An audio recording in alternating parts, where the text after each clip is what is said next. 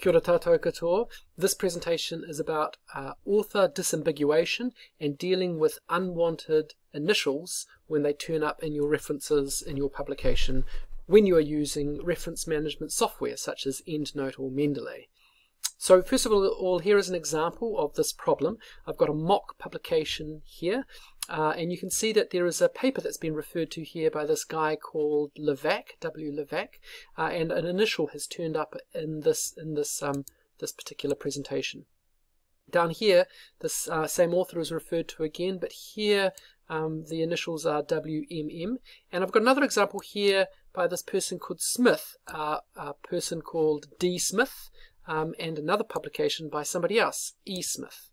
If you look down at the bottom here, you can see in the reference list that these two publications by W and WMM are in fact by the same author. It just so happens that the formatting of the author's name is different in the case of these publications. And here we've got publications by Smiths where two Smiths where the authors are in fact different people. So this is a problem that turns up for me with Masters and PhD students in particular, wanting to know why this happens and how to stop it happening. So first of all, we need to talk a bit about author disambiguation when using reference management software and citation systems such as APA6. So APA6 is the type of author date reference system, and in APA6 it is in fact correct to use initials of authors in some instances. So when you've got two publications in your reference list that happen to have authors with the same surname, but they're different authors, then it is appropriate to include the first author's initials in all citations referring to that publication in your main text. These are called in-text citations when they're in your main texts, and bibliography when they're in your reference list. Also, to note, initials shouldn't be appearing for second or subsequent authors, and the initials should only be used, or should be used, even if the year of publication differs.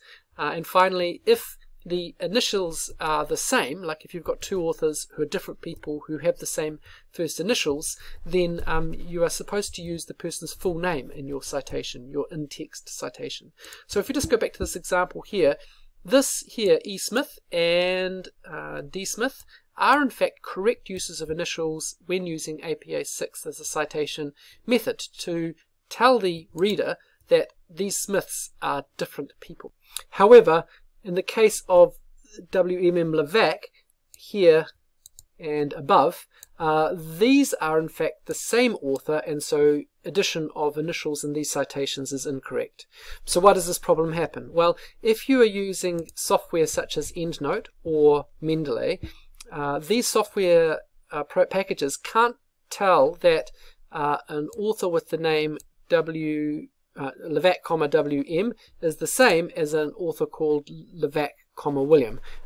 Because the formatting of these names is different, then the reference management software assumes that they're different people and adds the initials in.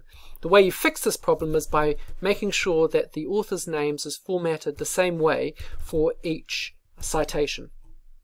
So if I go here, one of these citations for 2004, one's for 2009, I'll go into my Endnote system and dig up 2004. There's this citation here.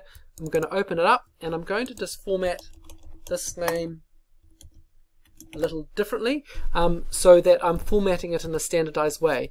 I can do the same for these other two authors here, but in actual fact it doesn't matter too much. It's just this first author that matters for this issue of disambiguation. So I'm going to save that change, and then the other one was 2009, and I'll just check that one to make sure that the formatting of this name is consistent as well. One thing just to bear in mind is that Endnote